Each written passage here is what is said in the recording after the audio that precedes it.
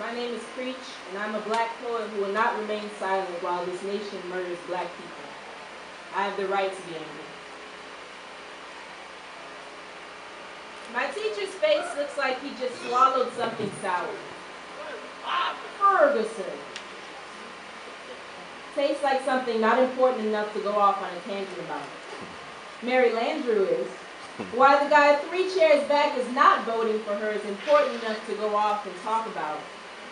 Let's fire that nigga left. My teacher allows sidetracking like, well, what do you have to say about black on black crime? But when I ask about the non-indictment, let's not talk about black issues like that ain't my business. Black issues like that ain't nobody's business but black. I mean, ain't no place like home, but home wants me dead.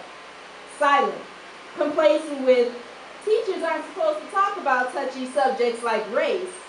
Race, a social construct made to justify the hate that runs through America's veins, but you don't see race, right? White guy in the next desk doesn't see race. He thinks that his eyes being closed will make my troubles go away. Hey, chill, man. Don't be so angry. I mean, what can I as a white man do? White man's been doing whatever the hell he's wanted his whole life. Now he wants to lead our struggle. Guilt. White guilt got him, woe is the black man. A literate nigga think he hot shit, standing taller than me. Garbage man, the best you could do. White people got me feeling paranoid. Maybe I'm tripping. My teachers don't address racism. Hey kid in the second row, you're being racist. So I wind up my spine and tighten up. I don't want to be the angry black woman today. I've already commented twice in class. I really don't want to seem too irrational. Everything I say usually sounds like, hey, that's not fair. I don't need the teacher or the guy in the back thinking I'm stupid, thinking I'm angry. Black girl, why are you so angry, so gray, so blue? I mean, how are we in political science class not addressing the indictment? What indictment? How about them saints? Settle down, class. I didn't say anything about slavery. Let's talk about philosophers.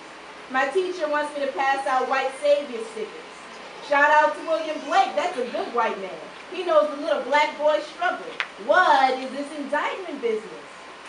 Answer me this. If the KKK was a Christian-based organization, does that mean all the hoods are hoarded underneath the churches? I mean, I ain't never seen no sheets at Goodwill. Guy in the first row wants to know why so few black men vote. Screw this class and their 15-minute side conversation on whatever the white students want to lament about. Just no black. How about new black? Let's just all close our eyes. I mean, don't we have Obama? Doesn't he feel so sorry that we feel like our system is so corrupt? I mean, we just need to believe in America, right? I just need to relax and remember that my voice matters in this dialogue as much as my voice matters in America.